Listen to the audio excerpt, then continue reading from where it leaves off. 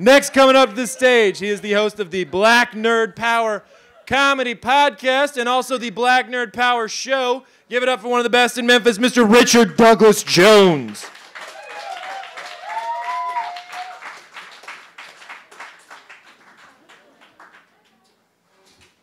Hello. As he said, my name is Richard, and I'm going to tell you all a few things about myself. The first thing I'm going to tell you is that I am a good person. I realize this because I've decided that I'm going to seek out racist people, and I'm going to spray them in the face with water like you do a cat. And when I do, I'm going to look at them and I'm going to say, no! Bad racist! No!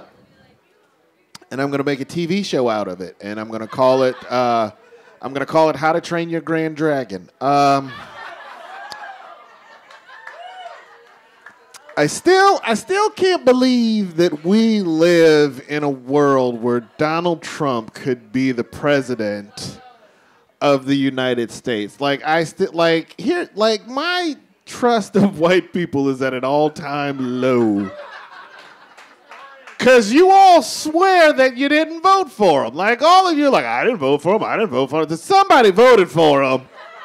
He won. Methinks thou dost protest too much. I'm trying to find nice things to say about a Trump presidency. And, the best I can come up with is, when Trump gets elected, I cannot wait to root for my district in the Hunger Games. That's about the best I got, because that's all I'm doing is rooting. I'm not volunteering for a damn thing. If for no other reason, it's because I am too old to learn archery. I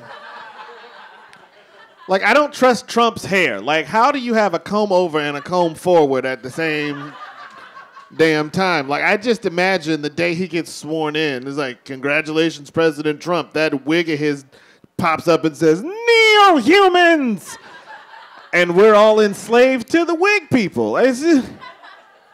Yeah, man, I'm ready. Whoever wins, I'm just ready for it to be over because it's an election year, and I hate election years. The reason I hate election years is because of, all of the people that get on the news, the political pundits.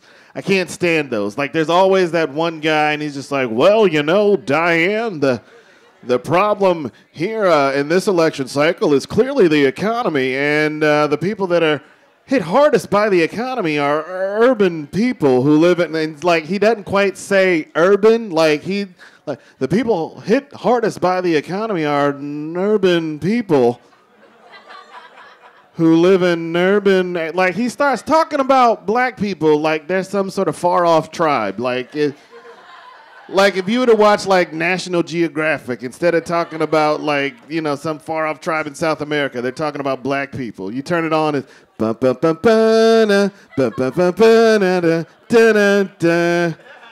hello and good evening. My name is Sir Reginald Hullafalum, and welcome to Explorer. This evening, we will be discussing the life and time of the Negrois Africanus Americus, or American Negro.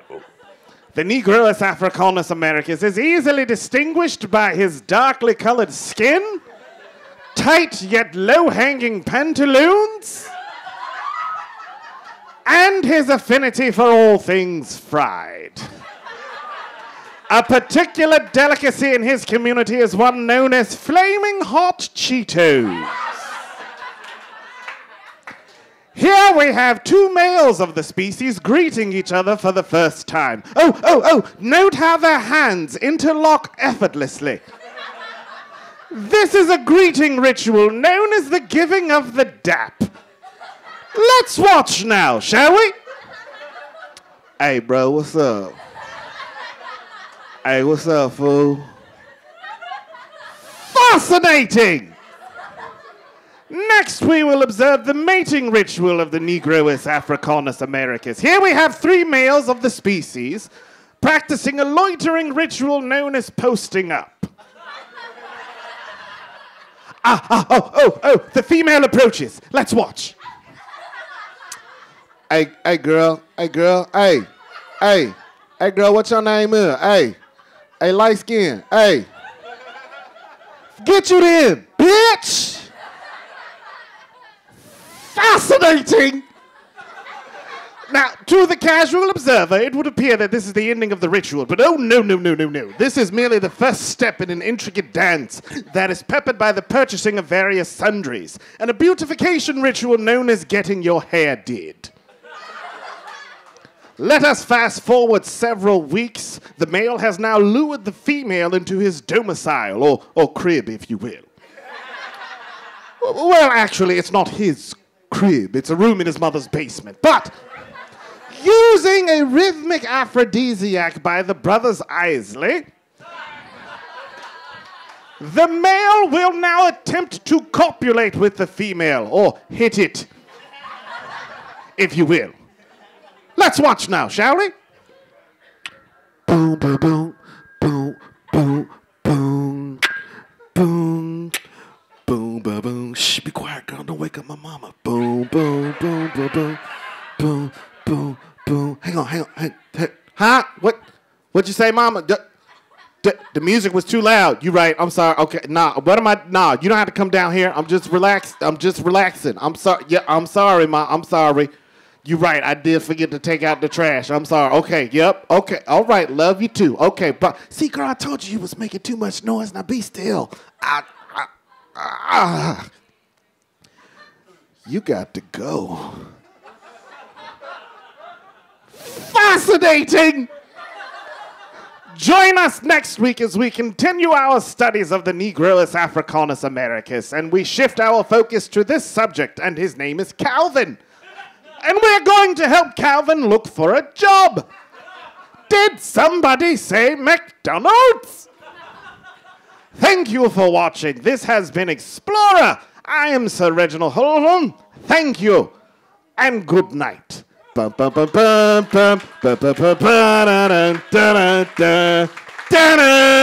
you, guys. Richard Douglas Jones, everybody.